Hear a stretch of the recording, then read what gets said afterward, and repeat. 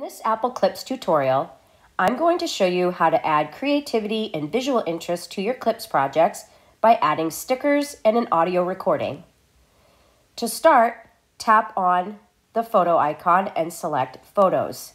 You'll be brought to your library where you can select a photo and then tap Add in the upper right-hand corner and then press Preview and Record. Now you can zoom in or out of that photo, and then you're going to tap on the Effects star. Make sure that the sticker icon is selected. You can pull that gray bar up. Remember, you can pull that bar up and you can scroll through to reveal all of the various stickers that are available. Select one that you like to add to your project. You can then move it, you can make it bigger or smaller, you can rotate it. Once it's positioned the way you want, you can simply tap the red record button and hold to record.